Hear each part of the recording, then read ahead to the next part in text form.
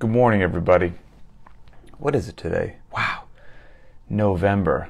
That's insane. November 3rd, 2022. I cannot believe that we are already in November, but apparently we are. Okay. It's the Ask Me Anything. Been on a bit of a hiatus the last week after doing broadcasts for the Rogue Invitational and traveling and all of that, so it was a long week. And I was exhausted. Didn't even do, any of the events. Just worked out in my hotel room and I was exhausted. The athletes must feel like death. But anyway, yeah, so didn't do an AMA last week. We're back. We've got some great questions. Really great questions, actually. And I guess I should just start because there's so many good ones. I want to see how many I can get through before the baby wakes up. The baby is still asleep, which is good because it's 5:46 in the morning. So hopefully she sleeps at least another 45 minutes. Let's go. First most upvoted question is from Ashley S. Favorite events and moments from the Rogue Invitational. Okay, cool. Easy one right off the bat. I actually get to meet so many members of the Linchpin community in person, which was awesome. So many different people came up, said hello, and depending upon if the camera was about to click on for broadcast, it was a quick handshake and a high five. And if it was between shoots when I had some time, there was plenty of just hanging around, talking, shooting the breeze, talking about life in general, learning about everybody. It was really, really cool. So it would make me very happy if this happens again next year. It was great to meet everybody. And I also didn't realize I'd meet so many people. I brought a fair number of Linchpin patches, the highly coveted Velcro patches. And I just figured when I saw a Linchpin member, it'd be a nice thing to give them. I brought a decent amount because I didn't know, because some people said that they were going to be there. But, they either mentioned that in the private Facebook group or they mentioned that in the btwb squads feature. So I thought I had an idea as to how many people were going to be there. No, there was obviously a whole bunch of people that were just there. I even saw somebody in the airport when I landed in Austin, just randomly. Wasn't even going to the invitation, just some random business person going by stopped me, said hello, gave them a patch. So it was very, very cool to see everybody. Let's see. And then actual stuff from the Rogue Invitational. That was cool. Let's see. Well, first of all, it's cool seeing a bunch of just old friends, so to speak. People that I don't get to see too much anymore. That maybe unless you're a CrossFit historian, some of these names might not even make sense. But I get to see. First of all, I was hoping I'd get to see Sam Briggs, and I did. I was very happy about that. Got to stop and chat with her for a while. Chris Clever, Becca Voigt, Josh Everett, Miko Salo. Got to see Spiel and Bridges. All those, just good people. Got to see Adrian Bosman. As funny as that is, even though Boz and I do the Very Not Random podcast every week, we're in different geographical locations. I don't actually get to see him in person too frequently, but he was there, and so we get to hang out and just shoot the breeze a bit. It was really cool. And I was giving him a hard time. He was like a rock star wherever he went. He was just getting mobbed by people for pictures, so I couldn't help but just harass him a little bit. I got to see the btwb crew, which is awesome. They had a section in the Rogue tent where they were showing the world Tempest, which is just, anyone who's already used it knows it's a game changer. If you don't know what that is, you can find it on the btwb YouTube channel, but it's in beta right now. But it's basically some features through the btwb app that you can race anybody in a workout anywhere in the world live and see where each person is. And they had this on display showing people, and rightfully so, people were blown away. Or you can race people's ghosts. So for example, if somebody had a workout they posted 2 years ago or yesterday and you wanted to race against them, you can call it up if they did it on Tempest and race them. And it's just, anyway, there was some really cool stuff that happened in the Invitational. It was a blast. Seeing all the strongmen is always just, I'm not the world's biggest guy, I'm 5'8". Seeing some of those people, holy cow. That Half Thor, that dude, from Game of Thrones, was there as well. Whatever he is, 6'8", 6'10", 350 pounds or something. He was in the area where I would eat food or whatnot, so I would walk by him, and just the sun would get blocked out. So it's a pretty good time at the old Invitational. Okay, moving on to the next most. Well, let me take a look at the leaderboard real quick and just see what jumps out at me. Medeiros, incredible, and not just incredible, but he didn't make it easy on himself. There was no cruising to victory. He had to fight and claw, and had the lead, lost the lead, had the lead, lost the lead. So he had to hang in there both physically and mentally, and he did. And that's pretty darn impressive. And he didn't get rattled on that final event number 10, the heavy clean and jerks. There were some people off to the races. Even with 10 reps left, he was not on the final platform. And it looked like he might have messed it up and was going to lose the lead. But he and his coach knew his pace, and they stuck to his game plan, stuck to his pace, didn't get caught in a foot race that they were going to lose, and some other people did, and he cruised to victory. So I was very impressed with that poise and composure as well. Vellner had a chance there at the end, and I got to give Pat Vellner credit. He fell off the podium, right? He wound up finishing in fourth by just 10 points. I don't have all this committed to memory. I'm looking at the leaderboard right now, the 10-point thing. But I got to give Vellner credit because he had to go for broke in that final event if he wanted to cling to a podium spot, because he knew how many people were strong and talented with the clean and jerk in that final event, and it could have shifted the leaderboard around. And he went for broke, and his pace cost him. I mean, he rode that line so much that he had a couple of missed reps in there, but he left it all out there on the competition floor, and so hats off to him. Jeff Adler, beast. And then watching Roman Kredikov go back and forth, that guy's the real deal. He's hysterical, and I love his interviews. I think he's fantastic. He just talks a little bit of junk, and I think it's great. And I'm so happy for Chandler Smith in second place. Big Chandler Smith fan. It's fantastic, and yeah, he earned it there. So good to go. All right, let me switch divisions to the women's division real quick. Laura Horvath, I mean, she went on a tear. She had a couple bad events, which we'll talk about in a second because it's one of the upvoted questions. But I mean, she went on a tear. Event 3, 4, 5, and 6. On those individual events, she took first place, first place, first place, first place. Are you kidding me? And then on event 7, took second place. I mean, she had a couple bad events, and then she absolutely was so dominant in others. So she demolished it. Let's see. Annie Thorsdottir, just so astonishingly consistent year after year. One of the icons of our sport, can do it all. Incredibly impressive. Emma Lawson in third place, 17 years old. Are you kidding me? She's a high school student. She took third place at the Rogue Invitational against all of these women who are full-time athletes. She's a high school student. She took third. The future is here, right? So, and then Ellie Turner tied with 670 points, tied Emma Lawson, and Ellie Turner's in fourth. And Ellie Turner appears to be an up-and-comer as well. She's sponsored by btwb, and she is a strong, capable athlete out of Australia. She trains with Justin Medeiros on a regular basis. And then you've got the list going down after that. Gabriela Magala, Amanda Barnhart, Cara Saunders just demolished the heavy clean and jerks. So it was a really cool weekend. All right, next most upvoted question is actually specifically about Laura Horvath. Let's see, who asked that?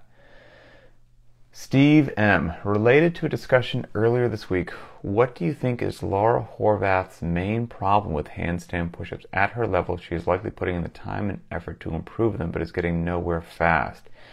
Yes, okay, quite true. So I have to agree with your assessment that undoubtedly she's got Ben Smith as a coach. Okay, Ben Smith is awesome. And Ben Smith is capable, intelligent, credentialed, the whole 9 yards. He knows what he's doing. And without question, he is aware that Laura is not good at handstand push-ups. She's aware. Undoubtedly, they are working on it. Undoubtedly, they have called in specialists or whatever it happens to be. And yet the deficiency remains. So it's a great question, and I'm not sure, but I don't think it's for lack of effort.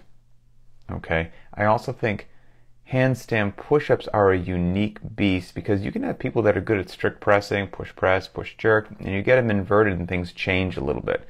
You can have people that smash handstand push-ups. You put them on their feet and put a barbell in their hands and they're not as dominant as they were upside down. So all of those things come into play, and that's just regular handstand push-ups, kipping.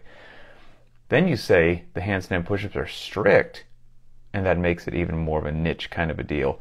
Then you say it's strict and it's deficit. I mean, now we are multiple levels into a niche movement, and for whatever reason, this is the flaw in the system with Laura Horvath, and I don't know why it's occurring. You know, I haven't had the ability to study her that closely, and even if I did, I might not find out why it is. But I'm sure that they're working on it, and if she doesn't fix it, and this is not a character flaw against her, okay, this is just having a truthful conversation. If she doesn't fix it, then the chances of her beating somebody that doesn't have that sort of massive deficiency are very low. Now remember, again, I'm not taking anything away from her victory, so please know that. She earned it. She's amazing. But we didn't have Tia Claire Toomey in the field, and we didn't have, who am I forgetting? Mal O'Brien in the field as well, right? So would that have changed the leaderboard? I don't know. But it doesn't matter. They weren't there. They chose not to compete. So your champion is your champion. Earned. But at the same time, Annie Thorsdotter's there, and Annie Thorsdotter can do anything. Doesn't really have too many deficiencies at all, right? Like you can easily point out one of Laura's deficiencies. And Laura beat Annie. Even Annie being so consistent was not enough to overtake Laura.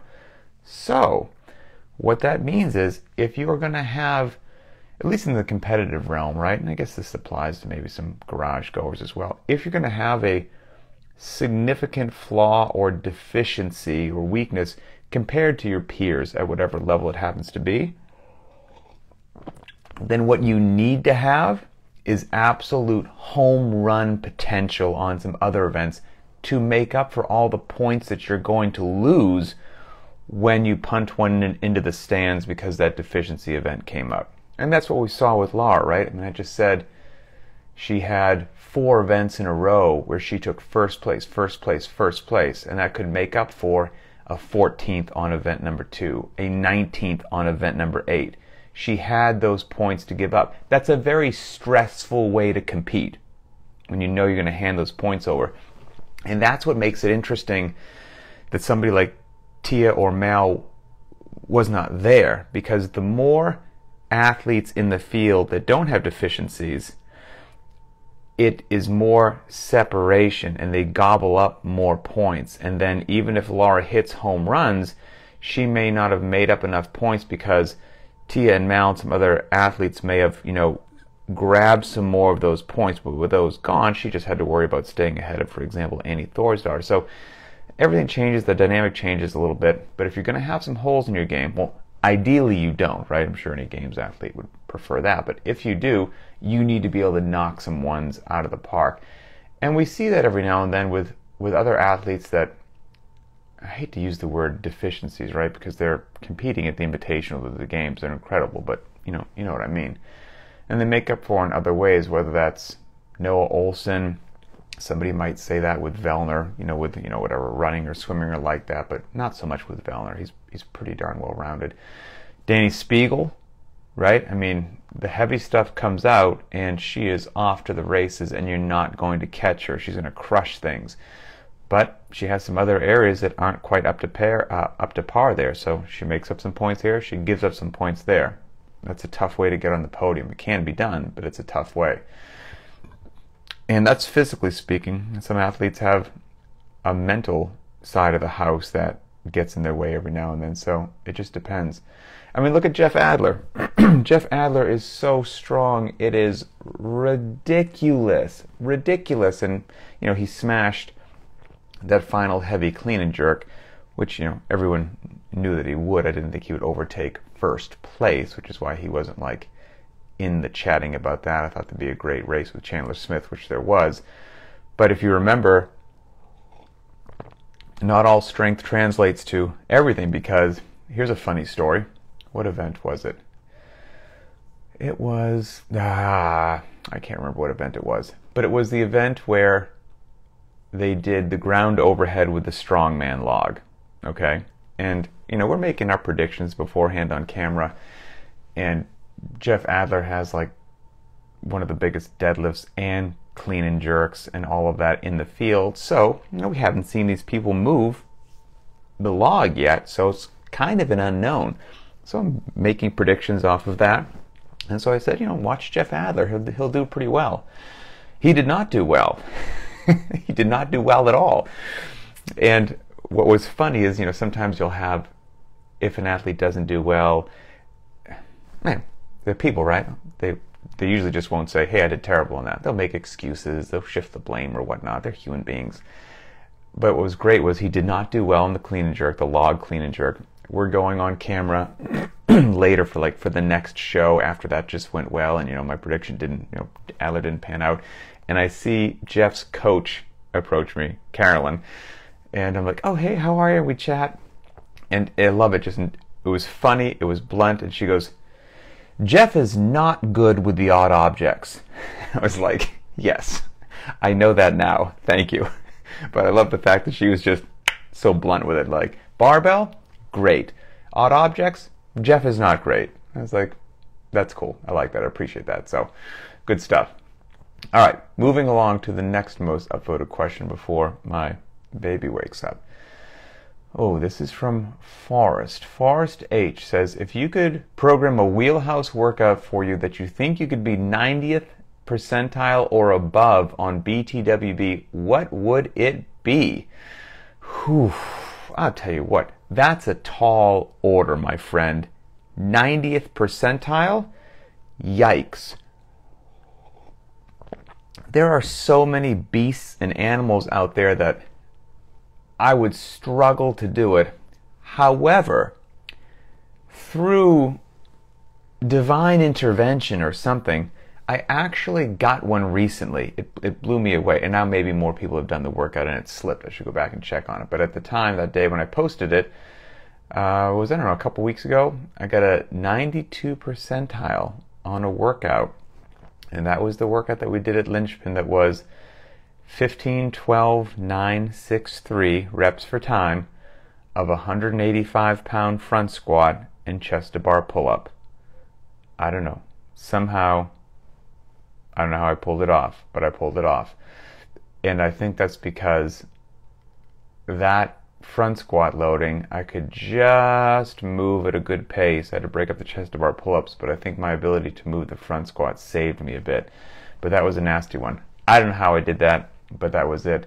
But the 90s, I don't see the 90s too often. Most people don't. That's why it's 90th percentile.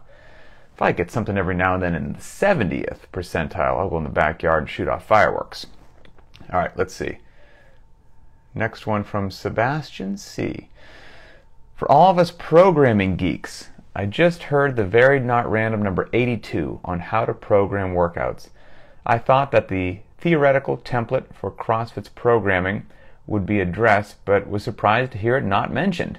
Maybe it gets laid out on the weekly scheme, but it was not discussed in the podcast. Do you take the theoretical template as part of your programming, or is it ingrained in your programming DNA that it just comes out naturally, etc., etc.? So, the theoretical template, it's an article that Greg Glassman wrote many, many years ago. I can't remember what year, but back in the old CrossFit Journal. and it is named appropriately. It's a profoundly useful document, and anyone interested in programming, read it for sure. But it is called the theoretical template and not the factual template for a reason. It is, to some degree, exactly what Bosman and I just did with VNR number 82. It's just, it's ideas, it's a path, it is a template, it is a springboard for ideas for anyone interested in the topic that doesn't quite know where to even start. How should I organize my thought process? What's a good rough roadmap that I can follow for a while until I develop my style, until I massage it or tweak it a little bit? That's exactly what it is. It's the whole art versus science thing. And so it's a wonderful thing, and it's in there, but it's not, again, it's exactly why it's entitled, not the factual only way to program workouts. It is just simply food for thought to get your brain engaged and get you on that path and learning and thinking and exploring and experimenting. And it's great. Very useful tool for sure. And you know what, which is true, and what Greg always said is, he's going to put all this information out there, and it's wonderful, incredible, meaningful, impactful information. But he always believed that true innovation in the future would come from us, from the community. As more and more people played and experimented, that was what was going to make CrossFit so incredible and almost unbeatable, because it's decentralized. It's just always evolving, and it's a fantastic thing. So definitely, if you are a programming geek, check out Varied Not Random episode 82 that just got posted yesterday. All about programming. It's about an hour long, and it's part 1, because next Tuesday, part 2 will come out. So we took a deep dive, rabbit hole stuff down programming. People are always asking me to just really dive into my process, and I told Adrian, look, let's do it. Let's go down the rabbit hole and lay it all out so people can really enjoy it and hopefully learn from it. So I hope you enjoy it. Okay, let's see. Next most upvoted question is from Will S. Ooh, I really like this one. Really like this one. Will asks question: of the 10 general physical skills for the general population, and as they age, how would you rate the 10 general physical skills in order of importance, or would you even rate them, with respect to the sickness, wellness, fitness continuum? Awesome question. So this is a great question, and it's also a tough question, trying to pick some of the 10 general physical skills that have potentially more importance than others, especially as we age. The easy answer, and it's not trying to wiggle out of the question, the easy answer is all of them, that I would pick all of them. And that's the truth. I would pick all of them. And luckily, this can be done. Those aren't just empty words. Not only can we prioritize all 10 and continue to develop all 10 as we age, we are doing this. So that's fantastic. So that should make everyone really, really happy. But in keeping with the spirit of the question, I will gravitate towards a couple and, quote unquote, give them a bit more emphasis, so I don't just leave you with the all of them answer, even though that is what we're doing. And I will answer it specifically thinking about as people get on in years. I would say strength, because just in general, as people get older, they lose some muscle mass, they become a bit more feeble, so strength for sure. Flexibility would be a big one. Generally, as the decades creep on, the joints become a bit more creaky. Range of motion tends to decrease, so keeping your range of motion as ample as possible for as long as possible would be a wonderful thing. And then finally, the neurological components. Those last four: coordination, accuracy, agility, and balance. And I'll tell you what, those might take the cake. They're all important, like I said before, but the coordination, accuracy, agility, and balance, especially as you age, For so many people, sadly, those just go out the window and they just decline at a precipitous rate that is simply unacceptable. And that's because people stop doing complicated things. People might stop doing complicated things in their 30s or 40s, but there's certainly not a lot of people in their 60s, 70s, or 80s doing complicated things. And that's the goal, to keep doing complicated things that challenge your brain and make you think about how your body's moving and engage your central nervous system and make it work. Keep making it work as the years go by. Do complicated things. Do hard things. Now, that doesn't mean snatching and handstand walking. I'm not saying somebody that's 75, that's what I mean by doing hard things and complicated things. Like, all right, Grandpa, kick up into the old handstand again, snatch body weight. That's not what I'm talking about. Complicated and hard things are relative, right? You have to say compared to what? First of all, most people are sitting on the couch, so doing anything would be mentally engaging. But if we think about even some of the more quote-unquote simple movements that we do in CrossFit that are potentially realistic to be doing for a really long time, they are complicated compared to their non-functional, single-joint, machine-based Globo Gym counterparts. They do require you to think and keep your brain engaged as your body moves. They are compound, meaning multiple joint. They are functional. They are power-producing movements. That's the goal as you get older, to keep that coordination, accuracy, agility, and balance. Functional movements. And I'm talking air squats. If you're doing air squats and you're in your 60s or 70s, you're doing complicated, keep your brain engaged, functional movements. Way more than the leg extension and the leg curl. I'm here to tell you, your brain is active. You need balance in an air squat. Deadlifts, proper sequencing of events, total musculature, head to toe, brain engaged, right? And air squats and deadlifts, in the grand scheme of all the different movements, are simple compared to things like ring muscle ups, handstand walking, and snatching. And so it is very reasonable to think that a lot of people could do air squats and deadlifts for a very long time in life, and it would serve them infinitely better than any of those machine-based movements that don't require midline stabilization, that you can just sit there and tune out as some single joint of your body moves through a predetermined range of motion that you're not controlling. So right off the bat, we're doing fantastic. Kettlebell swings, and of course all of this loading dependent. Hang power cleans, rowing on a concept 2 rower, light thrusters or moderate thrusters or dumbbell thrusters, whatever, single unders, even if the double unders go away, whatever it happens to be, all of those would serve you very, very well. And just think of like the dot drills that we put in, the agility drills that we put in a few times a week at Linchpin. Imagine just if your grandparents did those. Now, you wouldn't want somebody who's never done them to just literally just start doing them, crawl, walk, run approach, but you're doing hopping, forward, back, left, right, both feet, single leg.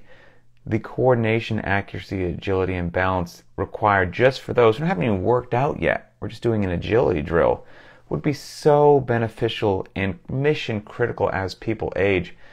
I mean, talk to any physician or physical therapist that deals with an older population, and you're going to hear about falls being an absolute horrific thing that they see on a regular basis, and a lot of that is it's lack of balance, it's shuffling your feet, it's decreased range of motion, and if somebody does start to fall, well, they're feeble. They've lost muscle mass, bone density, and so their ability to recover from a fall or brace for impact is also terrible because they're frail. So we don't want to have any of that. We want to be strong, fit, healthy for as long as we can, and we want to have great balance, coordination, all the whole 9 yards. So keep using your body, whatever phase of life you're in. I would say that's the important part. So yeah, that's it. Let's see. Okay, so wonderful, wonderful, wonderful questions. Great to be back chatting with everybody. And I guess I'll just touch real quick on the upcoming challenge for November. I can't believe that we're in November. So it's going to be Linchpin Test number 3. Everybody will be happy to learn again that there is no running in Linchpin Test number 3. And people will love the fact that there's a heavy barbell. They may not like the fact that there's handstand push-ups, but they'll like the heavy barbell. This is Linchpin Test number 3, so if anyone's unfamiliar with it, every month we're doing a challenge. You can do it totally for free. Keep your Visa card in your wallet. I don't care. Just have a blast. Do it for free. Get on the leaderboard. See how you shake out. Have fun. When it comes up next year, check it out again. Of course, we're also going to offer some cool pieces of swag. There'll be a t-shirt and a tank top that say Linchpin Test number 3 on it. And I think the other piece of swag that I'm waiting to receive in the mail to see if it's how I like is going to be just a dark colored sweatshirt, a hoodie sweatshirt, pullover sweatshirt that was kind of requested by a lot of people in the community. Cold months are coming in. And it's going to be simple, understated, just over one of the chest areas. It's just going to have a linchpin. That's it. Just the linchpin on a dark sweatshirt. Good to go. So once that actually arrives, I'll show it on a video so everybody can check it out. But that's going to be the other piece of swag. Linchpin Test 3 is 3 rounds for time, 21 wall ball shots, 14 handstand push-ups, and 7 deadlifts. 315 pounds for men and 205 pounds for women. So once again, 3 rounds for time, 21 wall ball shots, 14 handstand push-ups, and 7 deadlifts. 315 pounds for men, 205 for women. That's Linchpin Test number 3. You can find all of the tests on CrossFitLinchpin.com and check that out there.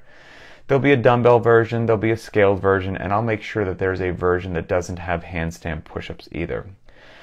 And I don't know whether I'll put in a shoulder press or something else, because that will assume people need 2 barbells, which not everybody has. So I might just put in something else in there.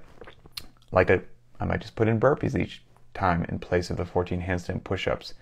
Yes, it's a little bit different. Yes, it's nowhere near of a strenuous press as handstand push-ups, but there are some people that just don't want to do handstand push-ups. That's okay.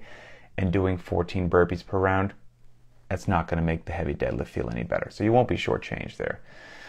So I think it's going to be either the 3rd or 4th weekend in November. I'll let you know as we firm that up. I'm working with the btwb team to make sure that we'll have everything in place by one of those weekends. And when we solidify it, I'll let you know.